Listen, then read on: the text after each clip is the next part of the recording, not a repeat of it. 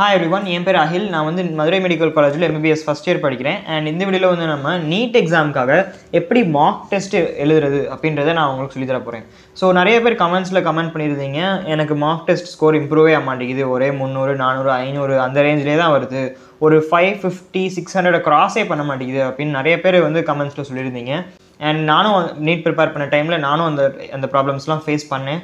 So நான் எப்படி over come பண்ணேன் அப்படின்றத நான் இந்த வீடியோவில் சொல்ல போகிறேன்.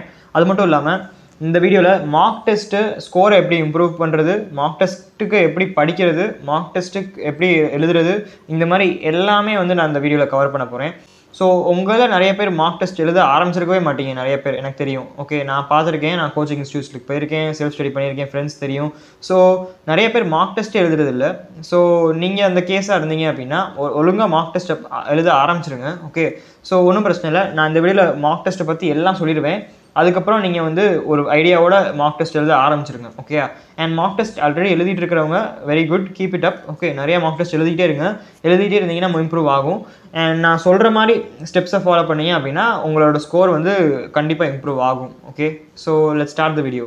ஸோ நான் அந்த வீடியோ ஸ்டார்ட் பண்ணுறதுக்கு முன்னாடி நான் உங்கள்கிட்ட ஃபஸ்ட்டு என்ன சொல்லணும்னு நினைக்கிறேன் அப்படின்னா, don't be sad. Okay, so ரொம்ப சோகமாலாம் இருக்காதீங்க. எனக்கு இவ்வளோ மார்க் டெஸ்ட் எழுதியிருக்கேன், இவ்வளோ நல்லா படிக்கிறேன், நான் ரொம்ப நேரம் படிக்கிறேன், எனக்கு ஆனாலும் மார்க்கு 400 500 தான் வருது, எனக்கு நீட்டு கிராக் பண்ண முடியுமான்னு தெரில அப்படின்லாம் ரொம்ப சோகமாலாம் ஃபீல் பண்ணாதீங்க. ஓகே, நான் சொல்கிறேன், நான் வந்து நீட் ப்ரிப்பேர் பண்ண டைமில் எனக்கும் 400 500 ரேஞ்சில் தான் மார்க் வந்துச்சு. அப்புறமா ஸ்லோவாக இம்ப்ரூவ் பண்ணால் தான் ஸ்லோவாக தான் மார்க் இன்க்ரீஸ் ஆகும். Okay, it's like a game. Mark test வந்து கேம் மாதிரி. ஓகே, ஸோ நீங்கள் ஒரு கேம் ஆரம்பிக்கிறீங்க அப்படின்னா எடுத்தோடனே லெவல் 6 லெவல் 10 அப்படி வருவீங்களா? இல்லை, லெவல் 1 கிளியர் பண்ண பிறகு தான் லெவல் 2 3 4 படிப்படியாக தான் போக முடியும். ஓகே, ஸோ எடுத்தோடனே வந்து எனக்கு 700 வேணும் 600 வேணும்லாம் இருக்க முடியாது. ஓகே, அண்ட் அது மட்டும் இல்லாமல் நான் நல்லா படித்து எக்ஸாம் போவேன், ஆனால் அதில் வந்து எனக்கு ரொம்ப 300 400 தான் வரும். ஆனால் நான் படிக்காமே ஒரு டெஸ்ட்டு போனேன்னா 500 மார்க் வரும். ஸோ அது மாதிரி என்ன நடக்க போகுது மார்க் டெஸ்ட்டில் அப்படின்னு யாருக்குமே தெரியாது. லக்கும் ஒரு ரொம்ப இம்பார்ட்டண்ட்டான ஃபேக்டர். ஓகே, ஸோ நீங்கள் நல்லா படிச்சுட்டு போனாலும் பேட் மார்க்ஸ் வர வாய்ப்பு இருக்குது, நல்லாவே படிக்கலைன்னாலும் குட் மார்க்ஸ் வர வாய்ப்பு இருக்குது. ஸோ இது மாதிரி மார்க் டெஸ்ட் எழுதுறது வந்து மார்க்ஸ் பற்றி கிடையாது. அது வந்து உங்கள் லேர்னிங், உங்களோட ஹார்ட் ஒர்க்கு எவ்வளோ போடுறீங்க, எவ்வளோ கற்றுக்குறீங்க புதுசாக, அதை டிபெண்ட் பண்ணி தான் இருக்குது. Okay, mark test. So mark டெஸ்ட்டில் மார்க் கம்மியாக வருது அப்படின்னா சேடாக இருக்காதீங்க, ஜஸ்ட்டு ஹாப்பியாக இருங்க. ஒரு கேம் விளையாடுற மாதிரி ஹார்ட் ஒர்க் போட்டுக்கிட்டே இருங்க, கொஞ்சம் கொஞ்சமாக உங்கள் லெவல் கூடிக்கிட்டே போகும். ஓகே, அவ்வளோதான். ஸோ நீங்கள் மார்க் டெஸ்ட் எழுதுறீங்க, இமேஜின் பண்ணுங்கள், நீங்கள் மார்க் டெஸ்ட் எழுதுறீங்க, என்ன மார்க் டெஸ்ட் எழுதுனாலும் உங்களுக்கு 700 தான் வருது, 700 ப்ளஸ் அப்படி அந்த மார்க் தான் வருது எப்போயுமே அப்படின்னு வச்சுக்கோங்களேன்.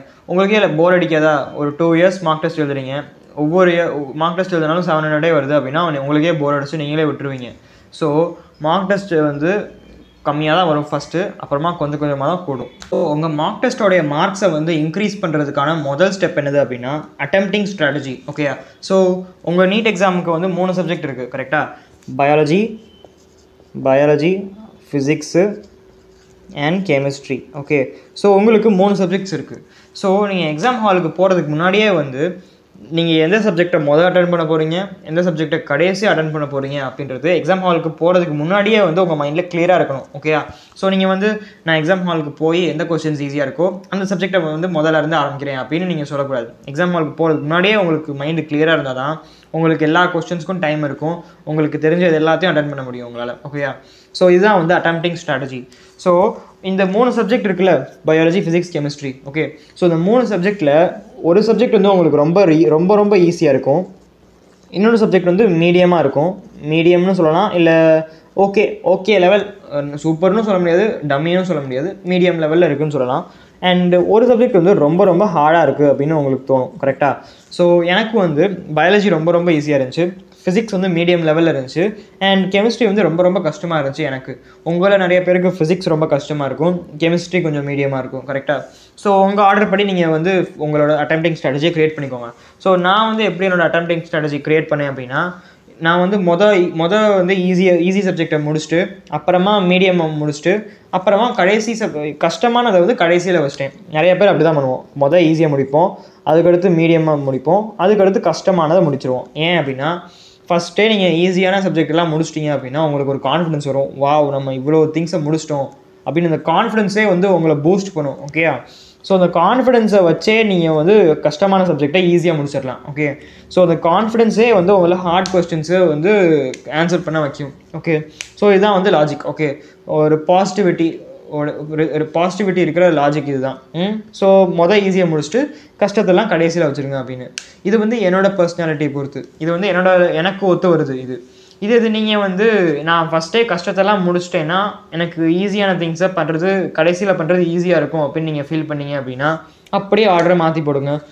கஷ்டமானதை பண்ணுங்கள், அப்புறமா ஈஸியானதை பண்ணுங்கள். அது மாதிரி அது உங்களை பொறுத்து, உங்களோட லாஜிக், உங்களோட ஆர்டர், உங்களோட விருப்பம். கரெக்டாக?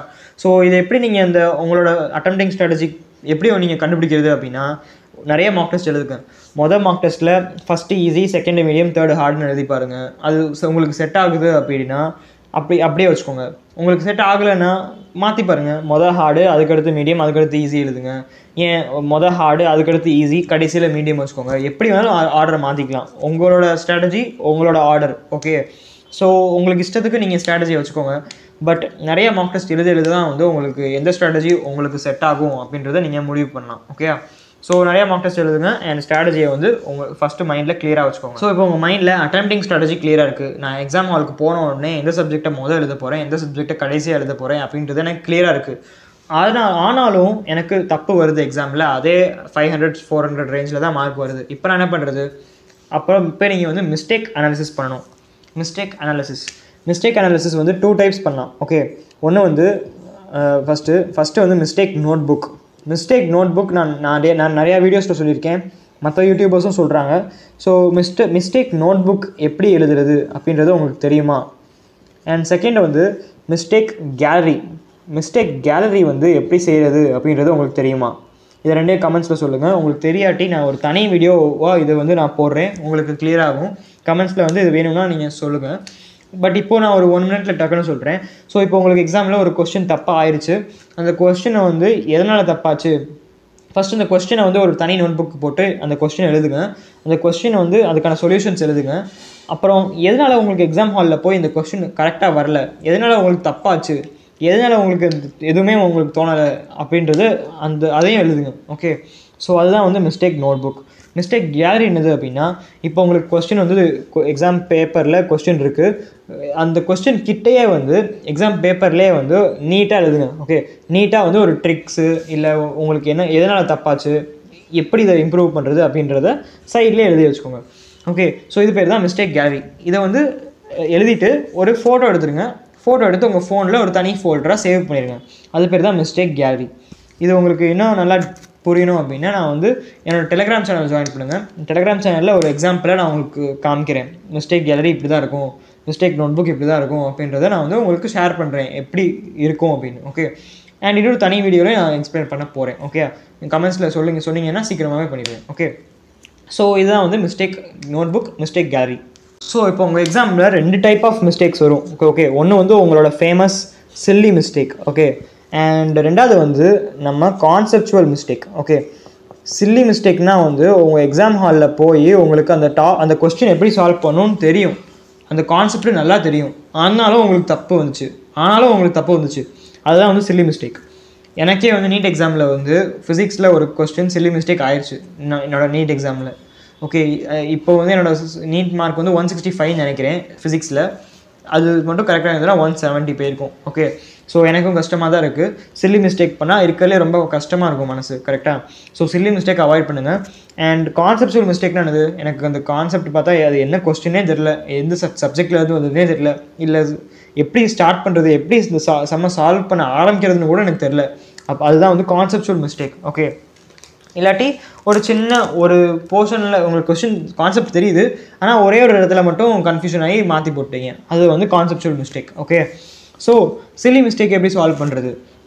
சில்லி மிஸ்டேக் வந்து நான் கடைசி வரைக்கும் என்னோடய நீட் எக்ஸாம்லேயே நான் ஒரு மிஸ்டேக் பண்ணியிருக்கேன். ஓகே, ஸோ சில்லி மிஸ்டேக்கை கடைசி வரைக்கும் அவாய்ட் பண்ண முடியாது, ஆனால் குறைக்கலாம், முடிஞ்ச அளவுக்கு குறைச்சிடலாம். ஓகே, ஸோ சில்லி மிஸ்டேக் எப்படி குறைக்கிறது? ஃபோக்கஸ் பண்ணுறது தான் ஒரே வழி. ஓகே, ஃபோக்கஸ் பண்ணால் தான் அவங்களால மிஸ்டேக்கை குறைக்க முடியும். Okay, so which of the following is correct, which of the following is incorrect அப்படின்றது தரவாக படிங்க. கொஸ்டினை வந்து கிளியராக படிங்க. கரெக்டாக இன்கரெக்டாக அதெல்லாம் வந்து ப்ராப்பராக படிங்க. ஓகே, ஸோ சில்லி மிஸ்டேக் இப்படி தான் பண்ணணும். சாரி இப்படி தான் பண்ணக்கூடாது. ஓகே, அண்ட் கான்செப்சுவல் மிஸ்டேக் எப்படி பண்ணாமல் இருக்கிறது. ஸோ நிறைய பேர் எனக்கு கமெண்ட்ஸில் வந்து கொஸ்டின் கேட்டிருந்தீங்க, ப்ரோ இப்போது எனக்கு ஒரு கான்செப்ட் வந்து நான் படிச்சிருக்கேன், ஆனால் அது வந்து எனக்கு கிளியராக இருக்கா கிளியராக இல்லையா, கிளியர் ஆச்சானே எனக்கு தெரில, கொஸ்டினை பார்த்தா பிளாங்காக இருக்குது, சம்டைம்ஸ் கொஸ்டின் என்னால் ஆன்சர் பண்ண முடியுது, சம்டைம்ஸ் என்னால் பண்ண முடியல, எனக்கு மைண்டில் அது கிளியராக இருக்கா இல்லையானே தெரில ப்ரோ அப்படின்னு நிறைய பேர் கேட்டிருந்தீங்க. அதுக்கு என்ன பண்ணுறது? கான்செப்சுவல் மிஸ்டேக் எனக்கும் நிறையா தடவை வந்திருக்கு, அண்டு நிறைய தடவை எனக்கு வந்ததுனால தான் எனக்கு இப்போது உங்களுக்கு என்னால் சொல்லித்தர முடியாது யூடியூப்பில், கரெக்டாக? ஸோ கான்செப்சுவல் மிஸ்டேக் எப்படி போக்குறது அப்படின்றத நான் சொல்கிறேன். ஸோ ஃபஸ்ட்டு திங் என்னோடய டெக்னிக் என்னது அப்படின்னா, கான்செப்சுவல் மிஸ்டேக் உங்களுக்கு வருது அப்படின்னா ஒரு கான்செப்ட் எடுங்க, அதாவது ஒர்க் பவர் எனர்ஜி எடுத்துக்கோங்க. அந்த ஒர்க் பவர் எனர்ஜியை வந்து இன்ட்ரெஸ்ட்டோட படிங்க, இன்ட்ரெஸ்ட்டோட, அதாவது நீங்களே கொஸ்டின் கேளுங்க. இப்போ ஒர்க் பவர் எனர்ஜி வந்து ஒர்க் எனர்ஜி தீரம் இருக்குல்ல, அது வந்து ஏன் வேலை செய்யுது, எதனால் அது கரெக்டாக இருக்குது, ஓகே, அது ஏன் தப்பாகாமல் இருக்குது, அது எப்போ தப்பாகும் அப்படின்றத நீங்களே உங்கள் மண்டையில் கொஸ்டின் கேட்டுக்கிட்டே இருங்க. அப்புறம் புக் எடுத்து பாருங்கள், யூடியூப்பில் வேறு ஏதாவது வீடியோ பாருங்கள், என்னோடய வீடியோ பாருங்கள், ஏதாவது எப்படி அதை கிளியர் ஆக்குறது அப்படின்றது வந்து உங்களுக்கே இன்ட்ரெஸ்ட் இருந்தால் தான் வந்து அந்த கான்செப்ட்ஸ் வந்து கிளியராக இருக்கும், ஓகேயா? ஸோ இல்லாட்டி வந்து நீங்கள் இன்னொன்று பண்ணுங்கள், ஃபைன்மென்ட் டெக்னிக் அப்படின்னு ஒன்று இருக்குது, கரெக்டாக? ஸோ இப்போது உங்கள் ஃப்ரெண்டை கூப்பிட்டு வச்சு, டே இதாண்டா ஒர்க் எனர்ஜி தியரம் அப்படின்னு அவனுக்கு எக்ஸ்பிளைன் பண்ணுங்கள் கிளியராக. ஸோ உங்களால் கிளியராக எக்ஸ்பிளைன் பண்ண முடிஞ்சது அப்படின்னா உங்களுக்கு அந்த டாபிக் 100% கிளாரிட்டி இருக்குது அப்படின்னு அர்த்தம். இதே உங்களால் அதை வந்து சரியாகவே எக்ஸ்பிளைன் பண்ண முடியல அப்படின்னா உங்களுக்கு அதில் எங்கேயோ தப்பு இருக்குது அப்படின்னு அர்த்தம். உங்களுக்கு எங்கேயாவது திக்குது, அந்த கான்செப்டில் வந்து ஒரு இடத்துல எனக்கு திக்குது, என்னால் சொல்ல முடியல அப்படின்னா உங்களுக்கு அந்த இடத்துல வந்து கான்செப்சுவல் கிளாரிட்டி மிஸ் ஆகுது அப்படின்னு அர்த்தம். ஸோ அந்த இடத்த வந்து இன்னும் நீங்கள் நல்லா படிக்கணும், ஓகேயா? ஸோ அப்படி தான் வந்து கான்செப்சுவல் மிஸ்டேக்கை கிளியர் பண்ண முடியும். ஒன்று வந்து ஃபைன்மென்ட் டெக்னிக், இன்னொன்று வந்து அஹிலோட டெக்னிக், கரெக்டாக? இன்ட்ரெஸ்ட்டோட படித்தா ஆட்டோமேட்டிக்காக கிளியர் ஆயிரும், ஓகே? ஸோ இப்படி தான் வந்து மிஸ்டேக்ஸை அவாய்ட் பண்ணணும், ஓகே? உங்களுக்கு இந்த வீடியோவில் நான் சொன்ன திங்ஸ்லாம் ஹெல்ப்ஃபுல்லாக இருந்துச்சு அப்படின்னா கன்ஃபார்மாக சப்ஸ்கிரைப் பண்ணுங்கள். அண்டு மினிமம் ஒரு ஜூனியர் ஒரு பேட்ச்மேட், ஓகே? உங்களுக்கு நிறைய பேர் தெரியும், ஓகே? உங்களோட ஸ்கூல் ஜூனியர் இருப்பாங்க, உங்களோட கோச்சிங் இன்ஸ்டியூட்டோட பேட்ச்மேட் இருப்பாங்க, உங்களோட கிளாஸ்மேட் இருப்பாங்க, நெய்பர்ஸ் இருப்பாங்க, இது மாதிரி யார்கிட்டையாவது 1-2 பேர்கிட்ட வந்து கன்ஃபார்மாக சொல்லியே ஆகணும் நீங்கள், ஓகே? அண்ட் உங்களுக்கு இந்த வீடியோ ஹெல்ப்ஃபுல்லாக இருந்துச்சுன்னா கண்டிப்பாக சப்ஸ்கிரைப் பண்ணுங்கள் அண்ட் கண்டிப்பாக இந்த வீடியோக்கு லைக் பண்ணுங்கள். இப்போ உங்களுக்கு அட்டெம்ப்டிங் ஸ்ட்ராட்டஜி கிளியராக இருக்குது, மிஸ்டேக்ஸ்லாம் அனலைஸ் பண்ணுறீங்க ப்ராப்பராக, மிஸ்டேக் நோட் புக்கு கேலரி எல்லாத்தையும் போடுறீங்க, எல்லாமே கிளியராக இருக்குது, சில்லி மிஸ்டேக் கான்செப்சுவல் மிஸ்டேக் எங்கே வருது எல்லாத்தையும் கண்டுபிடிச்சிடுறீங்க. ஆனாலும் ஒவ்வொரு டெஸ்ட்லேயும் மார்க் போயிட்டே இருக்குது. ஏன் அப்படின்னா என்னோடய மார்க் டெஸ்ட்டு, என்னோடய கோச்சிங் இன்ஸ்டியூட் வந்து மார்க் டெஸ்ட்டில் போர்ஷன்லேயே இல்லாத என்சிஆர்டிலேருந்து வெளியே இருக்கிறதெல்லாம் போடுறாங்க கொஸ்டின்ஸில், என்ன பண்ணுறதுனே தெரில அப்படின்னா ஒன்றுமே கவலை இல்லை. அவுட் ஆஃப் போர்ஷன்ஸ் வந்துச்சு அப்படின்னா அதை அப்படியே விட்டுருங்க. உங்களுக்கு இப்போ நான் சொன்னேன்ல கான்செப்சுவல் கொஸ்டின்ஸ் வந்து, கான்செப்சுவல் கொஸ்டின் எப்படி ஆன்சர் பண்ணுறது, எப்படி கான்செப்சுவல் கிளாரிட்டி எடுக்கிறது, நீங்கள் வந்து ஒரு இன்ட்ரெஸ்ட்டோட படிச்சிங்க அப்படின்னா உங்களுக்கு கான்செப்சுவல் கிளாரிட்டி வரும், கரெக்டாக? ஸோ நீங்கள் இந்த அவுட் ஆஃப் போர்ஷன் கொஸ்டினை பார்த்து உங்களுக்கு இன்ட்ரெஸ்ட் வந்துச்சு அப்படின்னா நீங்கள் அதை வந்து கண்டிப்பாக படிச்சுக்கோங்க. இன்ட்ரெஸ்ட்டே வரல அப்படின்னா விட்டுருங்க, அவ்வளோதான், ஓகே? சிம்பிளாக சொல்கிறேன், நான் அப்படி தான் பண்ணேன், ஓகே? ஸோ அவுட் ஆஃப் போர்ஷனை வந்து பற்றி பெருசாக கவலைப்படாதீங்க. அவுட் ஆஃப் போர்ஷனால் உங்களுக்கு மார்க் கம்மியாகுது வருது அப்படின்னா ஒன்றுமே பிரச்சனை இல்லை. போர்ஷனில் வர்ற கொஸ்டின்ஸும் உங்களுக்கு கரெக்டாக ஆன்சர் பண்ண முடியுதான்னு மட்டும் பாருங்கள், ஓகே? அவுட் ஆஃப் போர்ஷன் வந்து உங்களுக்கு இன்ட்ரெஸ்ட்டாக இருந்துச்சு அப்படின்னா ஞாபகம் வச்சுக்கோங்க, சைடில் எப்படி பண்ணுறது அப்படின்றத சைடில் ஞாபகம் வச்சுக்கோங்க லைட்டாக.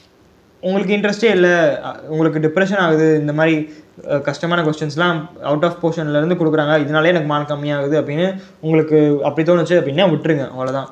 அவுட் ஆஃப் போர்ஷன் கொஸ்டின்ஸை விட்டுருங்க. ஸோ இப்போ கடைசியாக வந்து மார்க் டெஸ்ட்டு ஃப்ரீக்வன்சி என்னது, அதாவது எவ்வளோ நாளைக்கு ஒரு தடவை மார்க் டெஸ்ட் எழுதணும் அப்படின்றத நான் சொல்ல போகிறேன், ஓகேயா? ஸோ இப்போது நீங்கள் வந்து 11th இல்லை 12th ஸ்டாண்டர்டில் இருக்கீங்க அப்படின்னா இன்னும் எக்ஸாமுக்கு டைம் இருக்குது, ஒரு 5 months 6 months இல்லை 1 year 2 years இருக்குது அப்படின்னா நீங்கள் வந்து மார்க் டெஸ்ட் வந்து 2 weeks once எழுதலாம், ஓகேயா? ஸோ 2 weeks once நான் வந்து அப்படி தான் எழுதுனேன், 2 weeks once எழுதலாம், ஓகே? அதாவது நீங்கள் ஃப்ரெஷராக இருந்தீங்கன்னா 2 weeks once, 2 weeks once வந்து ஃப்ரெஷர்ஸ்க்கு. ட்ராப்பர்ஸ் வந்து 2 days once கூட எழுதலாம். நான்லாம் வந்து க்ரீன் பார்க்கில் வந்து test series, online test series எடுத்தேன்.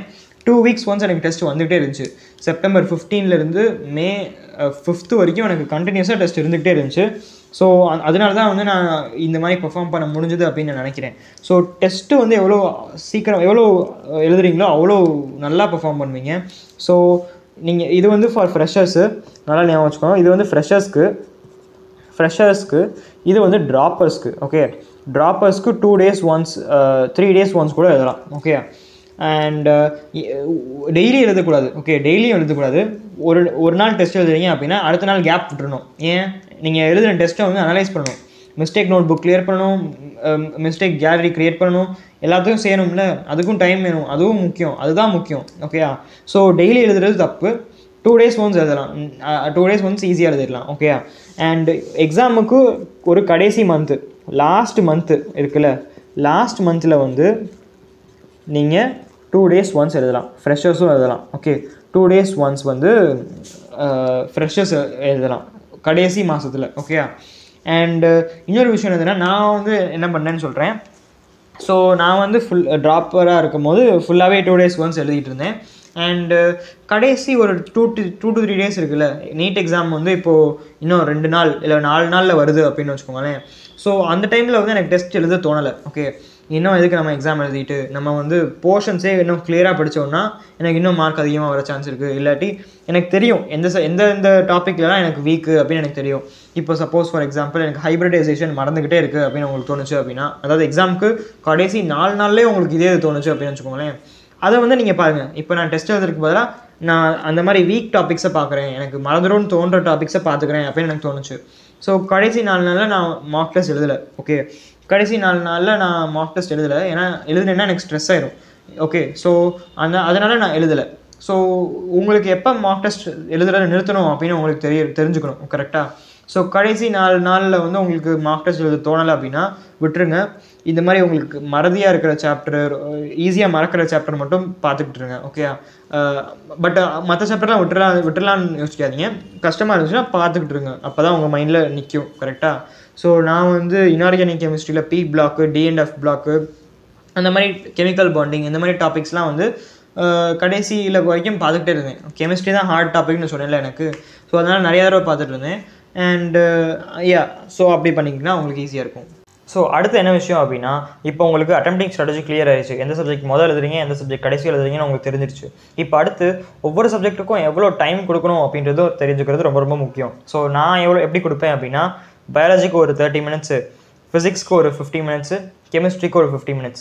மிச்ச டைமில் வந்து நீங்கள் வந்து விட்டுருப்பீங்களா கொஞ்சம் கொஸ்டின்ஸ், என்னால் சால்வ் பண்ண முடியல இதை அப்படின்னு விட்டுருப்பீங்களே, அந்த டஃப் கொஸ்டின்ஸை திரும்ப ஒரு தடவை அட்டெம்ப்ட் பண்ணுறீங்க. அந்த டைம் மிச்ச டைமில் அந்த வேலையை பார்க்கணும். ஓகேயா? ஸோ இன்னொரு முக்கியமான விஷயம் என்னது அப்படின்னா, உங்களுக்கு ஒரு சம் தெரியல, உங்களுக்கு எப்படி பண்ணணும்னு தெரில, இல்லை ரொம்ப டைம் கன்சியூம் ஆகுது அப்படின்னு நினச்சிங்க அப்படின்னா அதை விட்டுட்டு அடுத்த கொஸ்டினுக்கு போயிருங்க. ஒரே கொஸ்டின்லேயே டைம் வேஸ்ட் பண்ணாதீங்க. ஏன்னா அந்த ஒரு கொஸ்டினை பண்ணுறதுக்கு பதிலாக நீங்கள் இன்னும் ஒரு 4 கொஸ்டின் பண்ணீங்க அப்படின்னா உங்களுக்கு 16-20 மார்க் வந்துடும். ஓகேயா? ஸோ ஒரே கொஸ்டினில் ஸ்டக்காகி டைம் வேஸ்ட் பண்ணாதீங்க. மூவ் ஆன் ஆகிட்டே இருங்க. ஸோ கைஸ், அவ்வளோதான் இந்த வீடியோவில் வந்து நம்ம மார்க் டெஸ்ட் எப்படி எழுதுறது, எப்படி மார்க் டெஸ்ட்டுக்கு ப்ரிப்பேர் பண்ணுறது, எல்லாத்தையும் வந்து இந்த டீட்டெயிலில் அந்த மார்க் டெஸ்ட்டை பற்றி எல்லாமே கவர் பண்ணியாச்சு இந்த வீடியோவில். உங்களுக்கு இந்த வீடியோ பிடிச்சிருந்ததுன்னா கண்டிப்பாக இந்த வீடியோக்கு லைக் பண்ணுங்கள். அண்ட் உங்கள் ஃப்ரெண்ட்ஸ் எல்லாருக்கும், உங்கள் கோச்சிங் இன்ஸ்டியூட் பேட்ச்மேட்ஸ்க்கு எல்லாருக்கும், உங்கள் ஸ்கூலில் இருக்கிற கிளாஸ்மேட்ஸ் எல்லாருக்கும் ஷேர் பண்ணுங்கள் இந்த வீடியோவை. அண்ட் உங்களுக்கு ஏதாவது சப்போர்ட் வேணும் அப்படின்னா டெலிகிராம் சேனல் ஜாயின் பண்ணிக்கோங்க. அதில் உங்களுக்கு என்ன கொஸ்டின், என்ன டவுட் இருக்கோ அதை கேளுங்க. Okay, and that's all. இன்னொரு வீடியோவில் பார்க்கலாம். பாய். தேங்க்யூ ஃபார் வாட்சிங். உங்களுக்கு வேறு ஏதாவது டாபிக் உள்ள வீடியோ வேணும் அப்படின்னா கமெண்ட்ஸில் இந்த டாபிக் பேரை சொல்லுங்கள். பாய்.